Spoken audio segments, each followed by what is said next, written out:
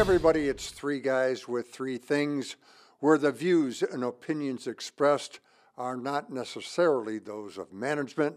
Mike, you are up. Well, Larry, heading into this final preseason game, the safety position took an interesting turn this week for the Packers because they know who their top two are, Adrian Amos, Darnell Savage, clearly. There's been a lot of competition amongst younger guys. Well, also this week, Will Redmond, who at the start of training camp you thought would be the number 3 safety, he's now on injured reserve. His season is over. The Packers have Henry Black, Vernon Scott, Christian Uphoff, Innis Gaines, a lot of young, big athletic guys who are trying to carve out some time on special teams, also trying to make this roster as a reserve safety that could be used in the dime package. All sorts of things going on here the Packers have to figure out.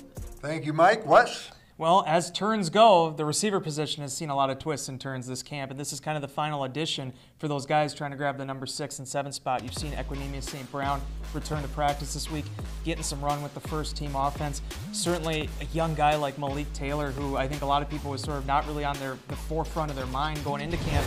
He's made a compelling case for a roster spot. You have to finish strong if you want to get those last few spots. Guys, if I was a betting man, I would bet that Royce Newman winds up being the starter at right guard. And the Packers' magic at drafting offensive linemen in the 4th round continues. Think about it. Josh Sitton, T.J. Lang, David Bakhtiari, and now Royce Newman, all drafted in the 4th round. Amazing.